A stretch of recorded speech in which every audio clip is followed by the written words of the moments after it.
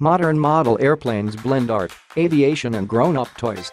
Model airplanes have come a long way from the days when you stood in your backyard and the little buzzing plane whirled around on a string.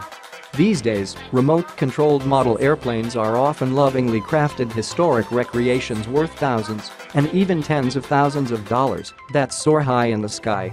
Jerry Willette, with the Champlain Valley Flyers Model Airplane Club in northern New York, built a replica of a World War II twin-engine fighter bomber called a P-38. It has a wingspan of nearly 10 feet. This was built right from scratch. You got to get the plans, and then you gotta make all the pieces up, and then you build it, he says.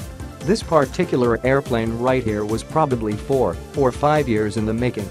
It's a beautiful work of art made of balsa wood and paint and wire, with the added complication that all the mechanics, the little servos, the wing flaps, the miniature engines, have to actually work. It's not cheap. The engines that power these model planes can cost $5,000 a piece.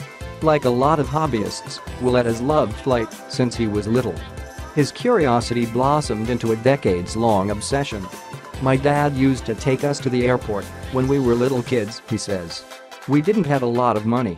We'd go to the airport and watch the airplanes take off and land." Club member Mike Pecue is an actual pilot. He owns an auto parts store and splits his spare time between flying real planes and these recreations. One of his planes is a model biplane the size of a golf cart, built from balsa and lightweight plywood. A lot of smaller model planes sound sort of like weed whackers or coffee grinders, but on these big models, the power roars. That's usually a good thing, but sometimes, especially because the radio control systems for these planes can be tricky, flights can go really wrong and these soaring works of art crash to the earth. "I've lost 2, Pecue says.